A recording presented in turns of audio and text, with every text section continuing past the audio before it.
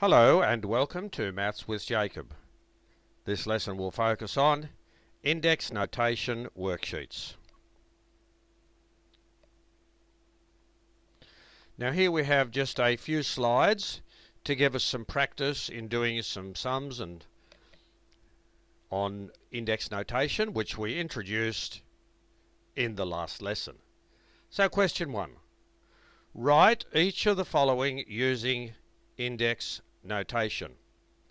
So there's no need to find the final answer, so just write all of those using index notation. So remember, if you remember, we have to have a base. So with index notation you have a base. Okay, so let's pretend that's a base, and we have to raise it to a power. Let's call it n, say some number. So there's a base, which is a number raised to a power.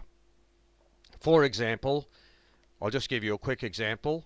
2 times 2 times 2 equals 2 to the power of 3.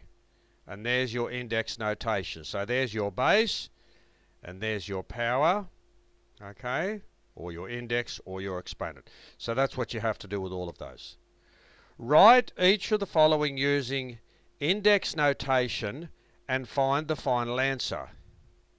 So with this section, it's very similar to question 1, except in this part here you actually have to write the final answer. Question 3. Write each of the following using index notation. Use the given base. So 4 will be 2 to the power of something. 8 is 2 to the power of something. 16, 2 to the power of something. 64, 2 to the power of something. 27, 3 to the power of something. 81, 3 to the power of something, and 64, 4 to the power of something. So sometimes you'll actually be given the base, and let's see how you go with these ones. Now question 4 is a very interesting one. Write each of the following using index notation. Use whatever base that works. So basically it's up to you to pick a suitable base for each of these 7. So there are 7 examples. So I haven't told you what the base is. You are to choose a base that works. For example, 32 equals a base, whatever you choose, to some number. Okay, so there's the base and there's the power. The same here. Pick whatever base you want. 125 is similar. Pick whatever base that works.